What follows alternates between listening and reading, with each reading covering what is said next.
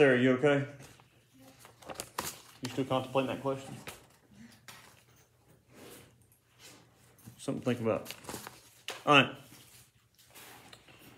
So today and really the next couple days, these are all sensitive topics, Walker. So I expect you to be just super mature about these conversations. And hopefully you'll learn a lot about males and females and how we function and get to where we are. So interesting stuff going on. 10, 16, we'll kind of move around as we go through this. Important concepts from previous units. Actually, you know what? We need to look at sperm. Turn to 1022. So the sperm is a lot like a space shuttle in that, you know, you watched the video the other day, the sperm, once it entered the egg, all the tail and parts started breaking off, and then you had the main like payload that entered and was doing something or offering its DNA inside the egg. So sperm kind of works in a similar way. If you think about sperm and egg, egg's like ginormous, and then a sperm is like that big. So it's like really, really small in comparison to the egg. There's not a lot going on with the sperm. The egg contains almost all of the, well, really all the material, everything except the DNA that's needed for cells to start dividing. My hair's sticking up. Okay. Number one, Walker. The mitochondria provide chemical energy, ATP, for cells by performing cellular respiration using sugars. Good. Where in the sperm do we find the mitochondria? The mid piece. So if you look at the bottom of the page here, you see these little packets or different sections of mitochondria that are in there, and they are there for the purpose of providing energy. Energy. Remember those sperm, they had a long way to go. If you just think about the size of a sperm and where it has to travel to. And so it needs lots of energy to travel to get to where it's going. Number two, Matthew. Pheromones are a form of long-distance communication between organisms using chemical attractants. Yeah, if you skip down in the notes there, it talks about pheromones, but it's basically the same thing. Chemical attractants released in the outside environment, many times involved to attract a mate or to mark a territory. You could also think of like ants that lay down little chemical trails when they're going, when they find food. You ever wonder how like ants, like you see one and then there's like 4,000 other ones just following in a straight line? So they're laying chemicals down on the ground there for their little buddies to smell and follow along so that they know where to go to get whatever they're getting. It's good to know. All right. And in many times, pheromones are used as attractants for a mate. We see this a lot in nature. A lot of deer, I like to deer hunt, so a lot of female deer, or you think of dogs, there's scent that is released when it's mating time, and then the males are able to pick up on that. A lot of animals do it. Lions, I've seen cows do it. Thing where the male like turns up his nose all funny. You can tell he's sniffing for a female. I think the expression is called flaming, where he's smelling her out. Anyway. All right, and then number three, Katie? Matter and energy for growth and development comes from the environment. All right, so in order for all these things to happen, you have to have energy. The discussion on evolution, which will happen at the end of the year, really evolution is all about not dying and having sex. And so we're kind of talking about the sex part right now, but essentially that's what's going on, is how well can you survive and then pass on traits to your offspring, okay? So all this is gonna tie back in. Hermaphrodites, that is quite the interesting subject. Prefer I wasn't videoing this, but for all you people at home, I guess it's a worthy discussion. See, I don't know that your book addresses this a lot here, but I am going to talk about it just a little bit to make sure everybody knows what's going on. What is the benefit? Now, humans, you've probably heard of people that are hermaphrodites. Typically what that is where sex organs don't develop properly and you wind up with both of them. When do you think a human would be a hermaphrodite? Like what would happen to cause that? We watched development take place, in the video the other day. Typically, you can determine the sex of a child by about 15 or 16 weeks. We just said, every man and female all start out as female, as kind of that blank slate individual that starts growing. So what do you think would have to happen to cause someone to be a hermaphrodite? You may have heard the term. I think they may refer to it more this way nowadays, where someone's not completely one sex or another, or maybe they have anatomical parts, both parts, or a lot of times they're undeveloped, both of them, but what do they call that? It's a very small percentage of the population. Usually it's referred to as intersex. I don't know if you've heard that term. Usually that's kind of like what most people would have called hermaphrodite back in the day. But what do you think would cause a person to result in having different anatomical parts of both male and female?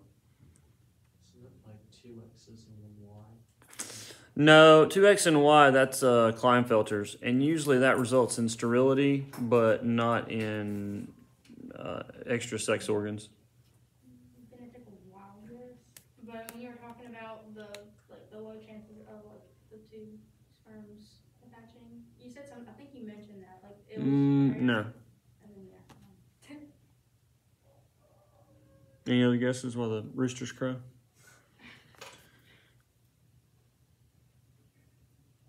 So we all start out as female, and then how do you become a male? I mean, I just said you're going to have your sex organs should be developed by about 15 or 16 weeks. You can tell that on the ultrasound when you go get one. What has to happen in order for you to develop male sex organs if you're developing as a female early on? I can tell you haven't considered these things. The rooster was doing that during the test today in the second period. I mean, he was going off 15 times. Anyone? Typically what would happen is, let's say you're developing as this kind of blank slate female, and then you're going to have males with the Y chromosome. They're going to have testosterone, androgens switch on. They're going to have the male sex hormone switch on, which is going to start the production of male sex organs. And then they'll develop from there. So, and then that's normal development. And then usually most of that's shut off until puberty again. So what do you think would lead to having both sex organs develop? Tay? Maybe not developing enough testosterone. Or maybe starting to develop, I would say probably too late.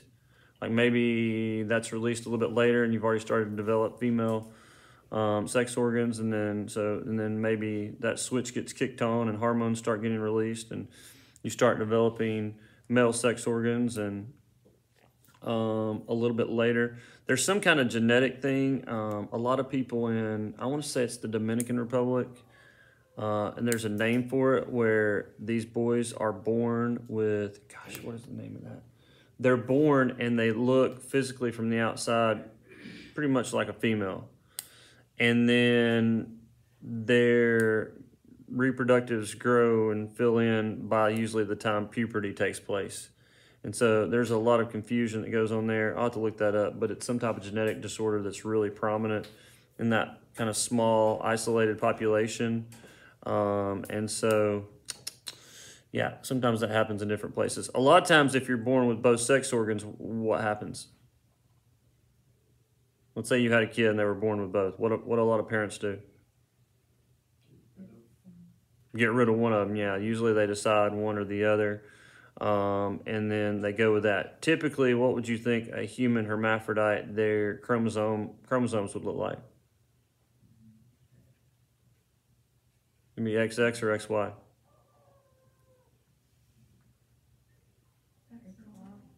Probably XY because you're producing male hormones for male structures, but maybe it just for some reason didn't turn on, or there was a mutation or something, didn't produce enough, and you wound up producing both sex organs. It's super duper rare to produce like both functional organs. Most of the time when that happens, usually people are sterile and neither one works, or they might have kind of an undeveloped ovary or testes or something like that. But anyway, so there's some issues that can arise in development. I'm gonna have y'all do a little project next week for easy grade on developmental disorders. And so now, all that being said, there are some organisms that are meant to be hermaphrodites. What is the benefit of being a hermaphrodite, Miranda?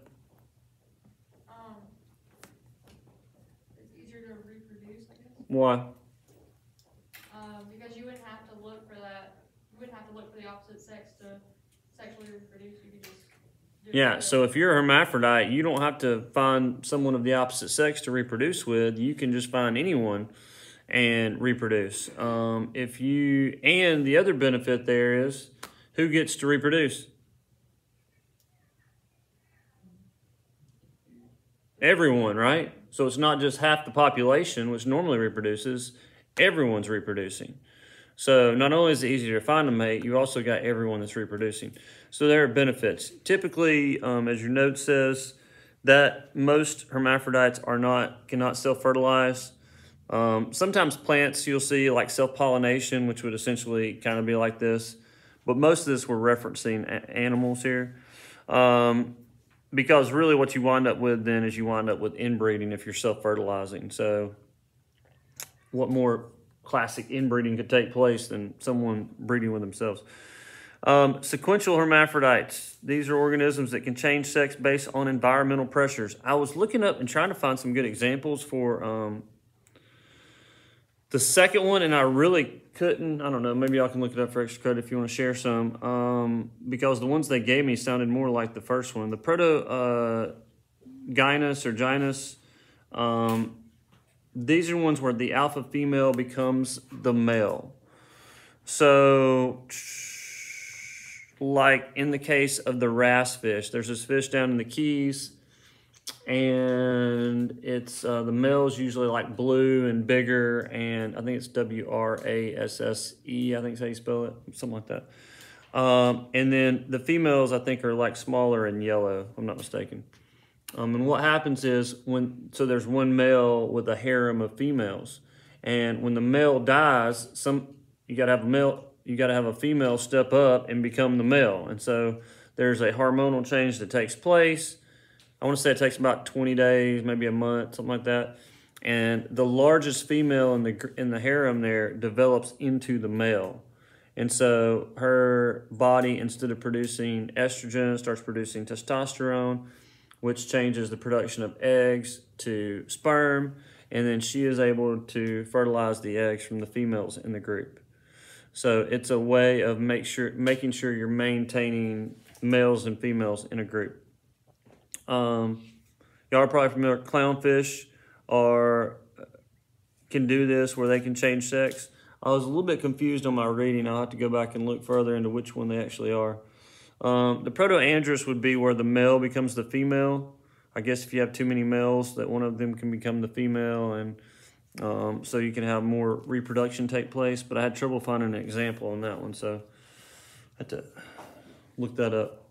But anyway, guarantees the most fit genes are passed on, and also guarantees that you have an individual who is able to reproduce. And if y'all remember anything from our steroid talk early in the year, well, I don't know if we looked at it, but if you look at the hormone testosterone and estrogen, I don't know if there's a picture in your book here of it.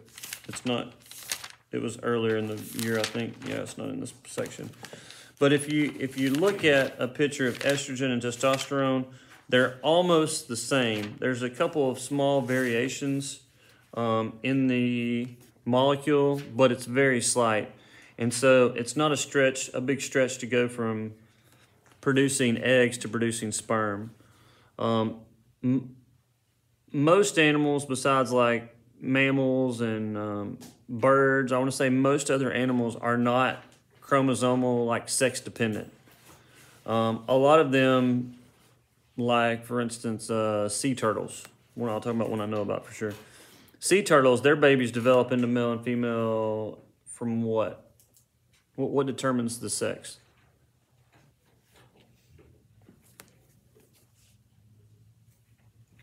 Anybody know?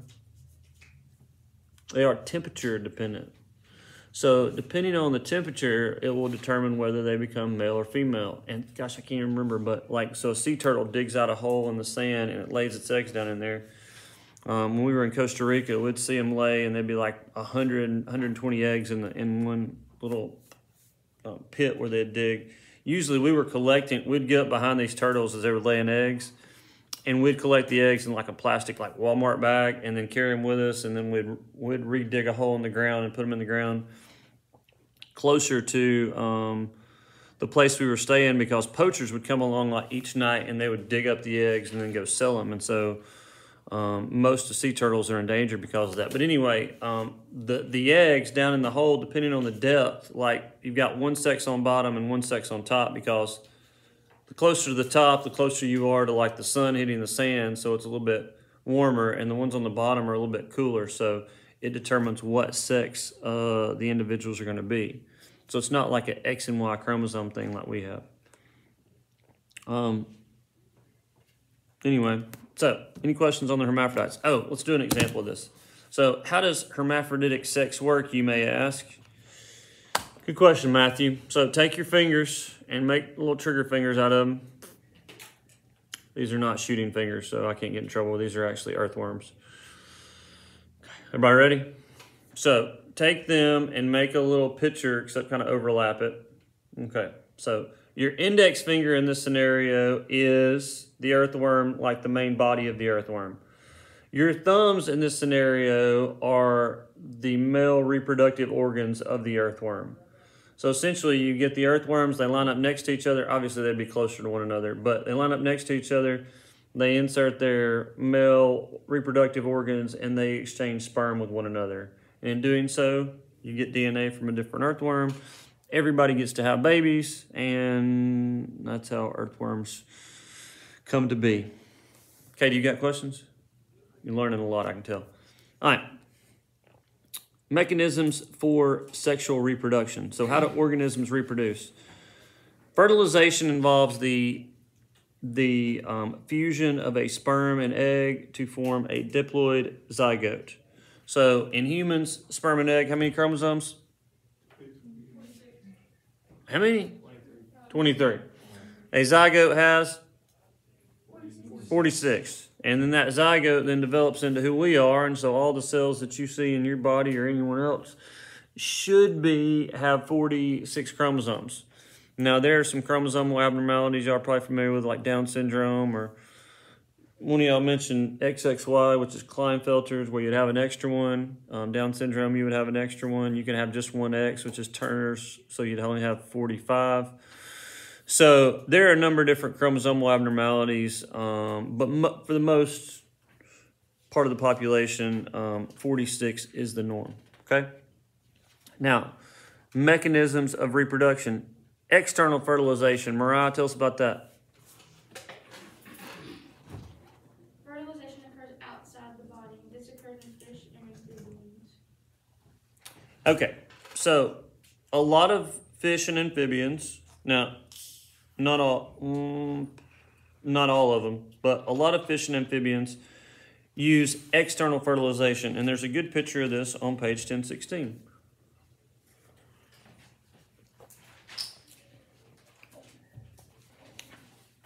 Yes, these frogs on 1016 are in the dance of love, so to speak. And you have the male on top, looks like he's got that female frog in a headlock, and he's holding on for dear life. What is she doing? What are those little black dots on the page? Eggs. Good. She's throwing out eggs every which way but loose. I don't know if y'all remember Miranda and Katie. Last year we talked about cane toads. Cane toads are frogs that can release about 20 eggs at a whack.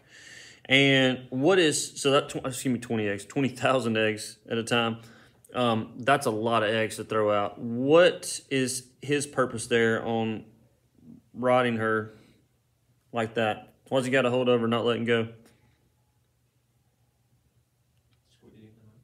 He's what? He's squeezing them out. I don't know if he's actually mechanically squeezing eggs or not. I don't know about that. What is he squeezing out, so to speak?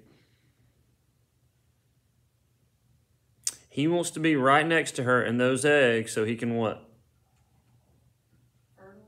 Fertilize the egg. So what's he releasing? Sperm. Okay. So when she's squeezing out the eggs, he's squeezing out sperm. And so hopefully what his agenda is the sperm will then, I don't know how many he releases, but I'm sure it's a large volume. It hopes that these sperm all find their way to one of those eggs, that they get fertilized, and that they develop into a new frog. Okay? Frogs are really cool in terms of like their modes of sexual reproduction. You've got frogs who will take and they'll go up to like little bromeliads or like flowers in the rainforest that have like fill up with water when it rains, and they'll go lay their egg in there, and they'll go around to different spots and lay different eggs in different ones so they can develop. There's this male frog who will swallow the eggs in his little pouch where he like ribbits and stuff, and the frogs will develop in there until they're big enough to actually like jump out and crawl away. There's a female frog who will lay her eggs, and she like pushes them up on her back, so she doesn't have too many of them. She pushes them up on her back, and so the fertilized eggs, like her skin grows around them on her back, and then when they get big enough, like the tadpoles get big enough, they'll break through the skin and swim out. Yeah? Okay, this is kind of like an apes question. A who? Like an apes question. Okay.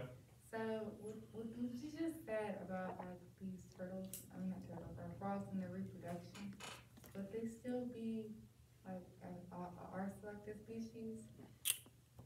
Somebody brought this up, R and K selected species, this morning. We talk about ecology. We hadn't got there in this class, but we will. R are the rapid reproducers, and K are usually the slower reproducers. Most frogs are still, even if they just have a few, are still probably R species.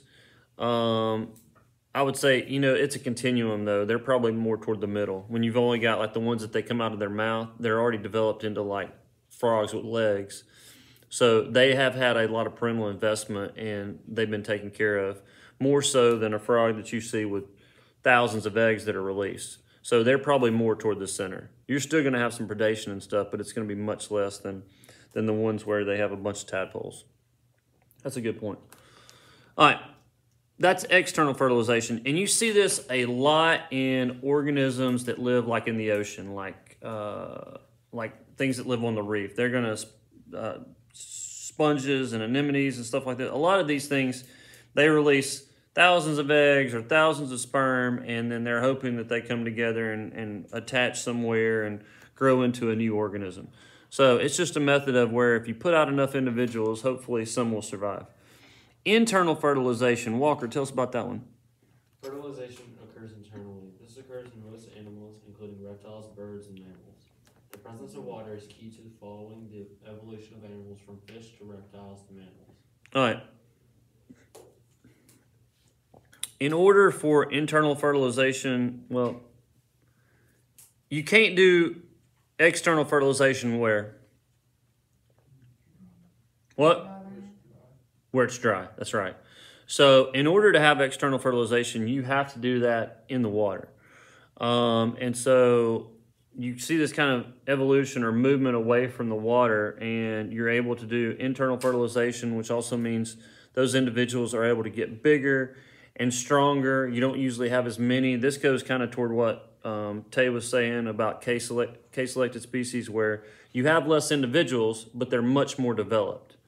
And so now I will say there are some fish that internally fertilize. There's some sharks that I know of. Y'all may have seen some of these sharks that have live birth. There's one that I know has a bunch of babies, and like The bigger ones eat the little smaller ones until there's usually only 1 or 2 left, and then she'll have those. But most of this is referring to reptiles, birds, and mammals. A lot of reptiles, I'll say this for like snakes, I can't remember the percentage, but there's a pretty good bit of snakes that have, they do internal fertilization, and then they also have live birth. So some snakes, most turtles, and other reptiles, they have lizards and stuff, they have eggs that hatch out. But having eggs is much more vulnerable than if you're, a copperhead and you've got a bunch of babies that are already developed, and when you squirt them out, they're already going off which way and they can bite something and kill it. It's a lot easier to eat an egg than it is to eat a live copperhead that's trying to bite you, Katie. Now, a couple years ago, me and my buddy were out, well, probably like 10 years ago, my buddy and I were out hiking in the wilderness area, and we saw a copperhead. This is in probably mid-October, going through live birth, and you could see the babies coming out. I videoed it. I don't know, videos on the Facebook somewhere, but you could see the babies coming out like one after another. And so it's helps you out in terms of survival doing that. Let's see. Internal fertilization. So you've got sperm in there, finds the egg, makes the babies. Any questions on that one? All right. So mechanisms for pheromones we talked about. Spermatogenesis. How do the sperm form? All right. So the male reproductive system is on page 1019, and I'm going to skip that. Let's skip over to 1022. Spermatogenesis. Genesis means? The beginning. Good. Creation, the beginning. Where does sperm come? Now, I'm not going to spend a lot of time on this because this was discussed in detail in the video. I think y'all talked about, y'all watched the thing on like nurse cells and all the stuff that's required. You've got to undergo this division where you reduce the chromosomal number like you see here on the right side. And then you've got to have these nurse cells that add all the parts to it. Let's go through the parts real quick here. So the head contains this acrosome, which has all these digestive enzymes.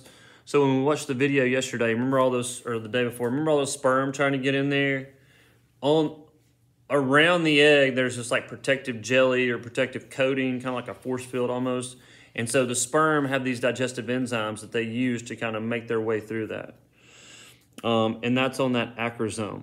The nucleus contains the sperm's DNA, the 23 chromosomes. That's the main part of that. The mid piece contains the mitochondria that we talked about, which is used for movement. And then the tail is basically just a flagella like you see in a lot of other organisms, composed of microtubules from the cytoskeleton that helps it to move and swim.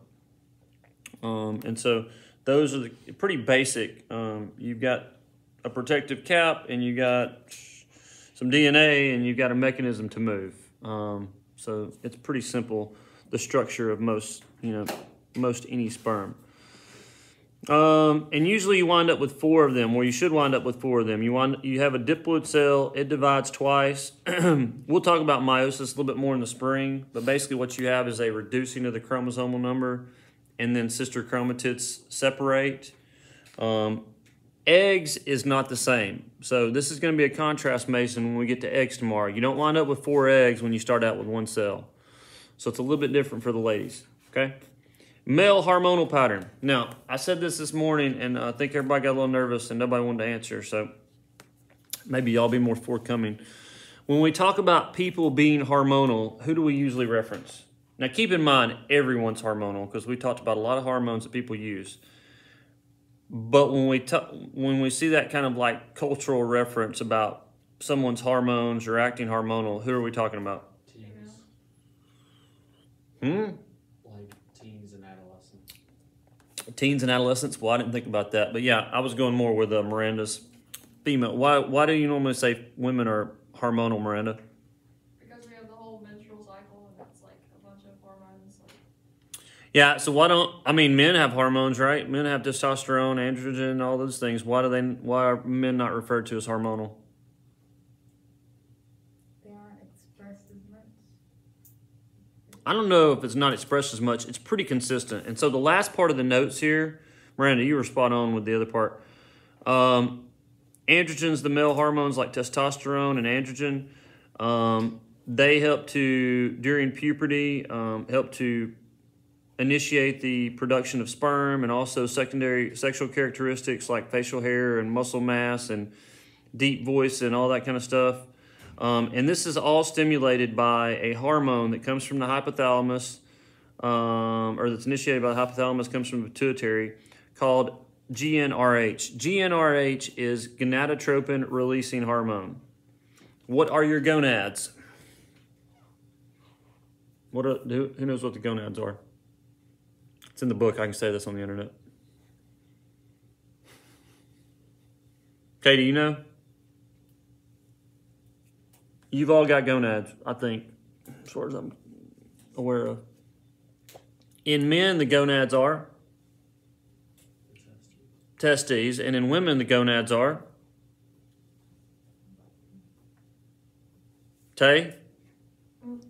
ovaries. Good.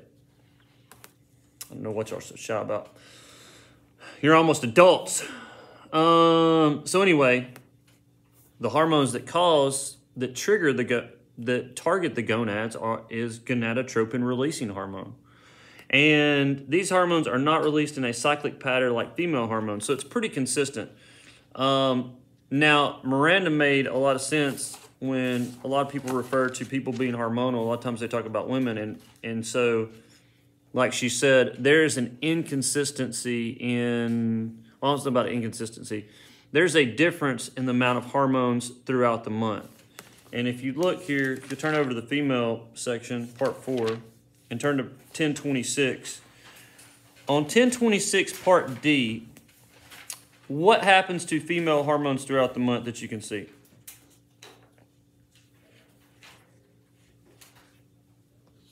Katie, what are those female hormones doing in part D? They're like all over the place. They're going up and down like a roller coaster, right? So there's a lot of variation in hormones that are released throughout the month. Now, I'm not advocating for anybody to call anybody hormonal or anything else because, to be honest, we're all hormonal. It's just, like I said, it varies quite a bit in women, especially throughout different parts of the menstrual cycle. And like Walker said, you know, it varies with teenagers are oftentimes referred to as hormonal because hormones change, especially like in late middle school, usually for most people, where people undergo puberty. You have a major change in hormones, and then you also see a major change in hormones in women when they're 40s, when they're going through menopause. So you see a lot of hormonal changes, and those hormones can affect the way you act and do things. I mean, y'all probably have men who take steroids like testosterone. What are some hormonal changes we see? Like the effects? Yeah. Oh, increased muscle growth. Muscle growth. What about the way they act? Like aggression. Okay, be more aggressive. Yeah. So, I mean, there's a lot of different things that can result from those hormones. Remember, hormones are just chemical signals for our cells. And so they can have a big impact on the way that we act and the way that our body functions. All right, so let's skip back to page 1021. Now, we're mostly going to focus on women here because women are the ones that have the babies, and there's a lot of information. Guys are pretty simple, to be honest. And so the female reproductive cycle and what happens in terms of development and whatnot, which is part 5 of the notes, is a little bit more complicated. So we're going to spend some time here the next couple days. Ligands can be hormones, or hormones can be ligands. I think it's probably a better way to say that. Signal transduction pathway has 3 different parts. So throughout the female reproductive cycle, you have chemical signals that are triggering different parts or different phases of the reproductive cycle. And, you know, as important as this is for Apbio, I think this is probably really important for you guys as you grow older. Probably in, 10 or 15 years, all of you will have kids. Either you will have kids or your spouse will have a kid. And it's important to know what's going on and understand reproductive cycles. You know, you hear about a lot of people who have trouble having kids. I'm sure y'all maybe have had a sister or aunt or somebody who's had trouble, or a cousin that it's almost impossible for them to have kids, seems like. And then some people, you know, they can start trying 1 month and then the next month they're pregnant. So it varies a lot in people on there. I think our gynos, my wife's gyno said that most people it takes like 6 to 9 months at least trying to get pregnant. So it is difficult, and so I think it's important to be aware of those difficulties and stuff that, you know, that comes up, and understand why things are happening the way they are. So under female reproductive cycles, read A and B for us, Tay. Cycles favor energy conservation, especially during harsh environmental times such as winter. Female reproductive cycles are controlled by hormones and environmental cues such as temperature, rainfall, and daylight. Okay. I don't know that human females are really controlled that much by temperature, rainfall, and day length, but a lot of other animals can be influenced by that. And I'm going to give you a couple examples here on cycles that favor energy conservation. I read in a Nature magazine one time, and you guys will probably have to use the Google for this. I think it was some type of ferret. The female ferrets could mate with the male. They could have a fertilized egg, and they could basically just put it away in safekeeping for a while until environmental conditions were better. I want to say up to 9 months or maybe even a year. So they could have a fertilized egg. I don't think it was any kind of conscious thing, I'm not ready yet. I think it was more like their body probably didn't have the nutrients and things that it needed in the environment. Maybe it was very dry that time of year or something. And they were able to kind of hold on to that fertilized egg until environmental conditions improved. Excuse me. So there's a few different organisms that can do that from what I'm aware of, but the ferrets were the one I was reading about. So that's pretty interesting that they're able to do that. That helps out with, so when the environment is good, they're already ready to go, and babies can implant and they can start developing. Deer, love to deer hunt, and so if you skip down to estrus cycles about halfway down the notes, many mammals do this. Most are not always having a menstrual cycle, kind of like we see in humans. A lot of times they're just going into heat a couple times a year, once or twice a year maybe, like deer do. And so I don't know if y'all are familiar with deer and the rut, but basically so at a certain point in the year, and scientists think, from what I've read, this is triggered by a photoperiodism, which means what? Photoperiodism. So a female deer goes into heat based on a light period. So meaning there's a certain amount of light in the day. Their brain's there's a certain amount of light in the day, and that triggers them to go into heat. And so when they do that, then they start releasing hormones, and it attracts the male. And that's the most magical time of year for me, because it's the best time of year to hunt deer, because the males are out running around throwing caution to the wind. They don't care if they get shot or not, and all they care about is mating. So it's a beautiful thing. So anyway, why, if you're an animal like a deer or a squirrel or something like that, why would you only want to go into heat in the late fall or winter time? Around here we see this a lot. Do what? So the babies could grow up in a better environment. If you get pregnant in the wintertime, when are those babies going to hatch out? Be born? What? Spring. Late spring, early summer. So there's more food available. They can be born. They can grow. They can eat a lot during the summer. And then they're big enough by the next winter to kind of fend for themselves. So that's the idea. And so most deer, based on their genetics, whatever's they've evolved, whatever's best for them, they will go into heat at a certain time, so that I think it's 7 months later they'll have the babies, and then the babies have enough time to grow up and get big enough where they can survive the next winter.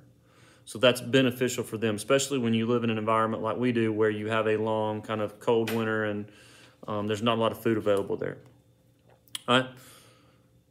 Let's see here. A couple more things. Let's look at the actual parts of the female reproductive anatomy, and then we'll get into the hormonal stuff tomorrow and egg development.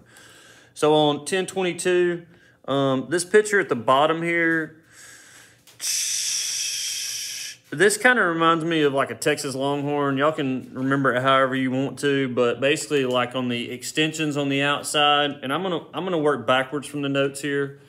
I'm gonna actually start out at the ovaries. Ovaries, what's their main function? They're releasing the egg. So y'all saw this in the video.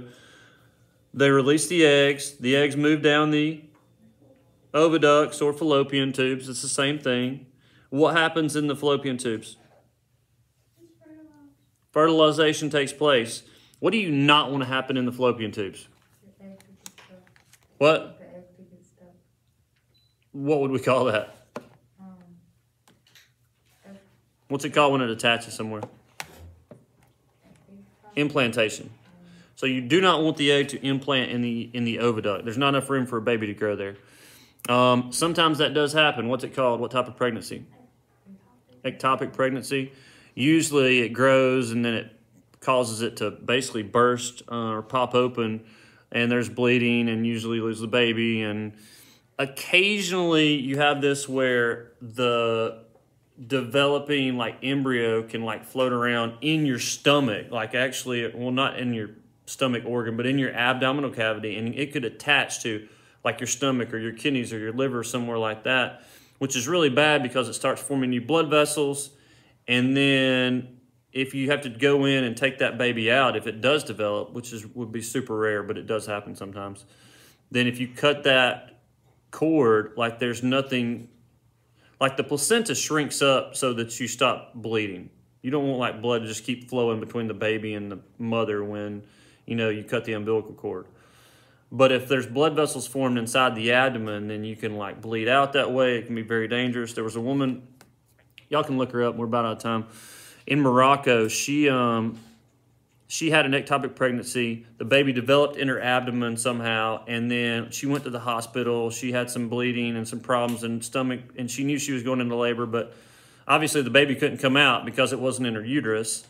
And she went to the hospital, saw somebody else having a C-section. She got scared. She ran home and never had the baby. And like 40 years later, they did like a 20/20 on this. Her abdomen was hurting. They went in, they cut it out, and like it had been surrounded by calcium. They cut it open, and you could see like it was like a baby that had been in there. Obviously, it wasn't live, but it like you could tell what had happened. So, and anyway, so normally what happens though, the fertilized egg keeps bebopping down, gets to the uterus, and implants there, and that's where it starts developing. So, there are a number of hormones and things that control that, and we will talk about them tomorrow.